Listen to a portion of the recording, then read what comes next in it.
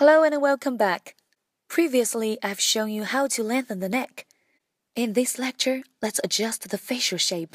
Here, we're in the slimming tool mode.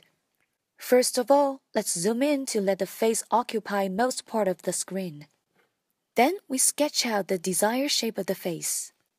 As you see, we need to slim most part of the face, but slightly widen the area around both eyes. Let's start by touching and dragging to adjust the facial shape. The key to get the desired result here is not to touch the outline of the face directly. Instead, we touch the outside of the face and drag it towards the desired outline to avoid distortion.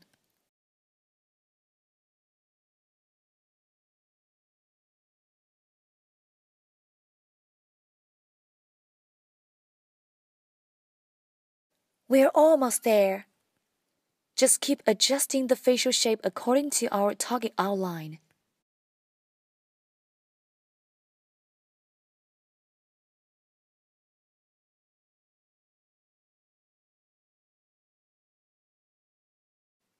See, we have adjusted the facial shape to the desired contour. Lastly, we apply the slimming tool to create a more natural-looking hair. We're done with this lecture now. I hope you enjoyed it.